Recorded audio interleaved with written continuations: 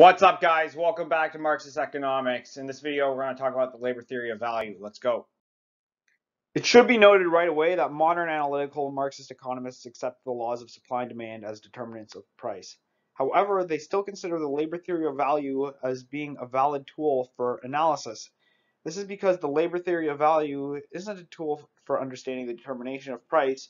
Rather, it's a tool for understanding the distribution of value, how much of the revenue from the product goes to workers, means of production, and which profits are paid out and which aren't. Though there are more complicated definitions of values like use value and exchange value, which we won't be covering, the definition of value we'll be using to understand the labor theory is a specific part of the sale price which goes to workers, materials, or the capitalist, meaning the employer. So mathematically, the labor theory of value can be represented in one of two ways.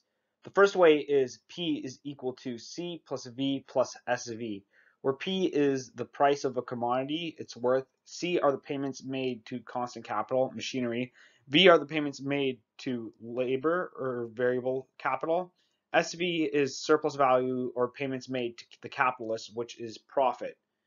The second way is TL is equal to EL plus LL plus SL.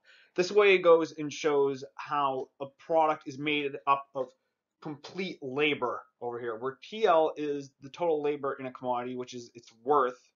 EL is the embodied labor or dead labor, which is the machinery and materials used to produce that product.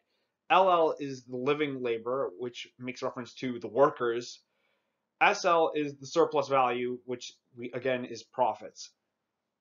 EL plus LL is sometimes referred to as a single term called NL, which is necessary labor.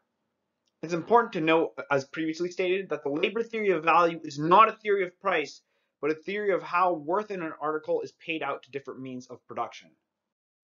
The labor theory of value is used to construct indices of capitalist exploitation. The main indexes or formulas constructed from the labor theory of value are the rate of exploitation, which is Q is equal to SV all over V, which is the ratio of unpaid labor or payments to the capitalists to paid labor, which are payments to workers.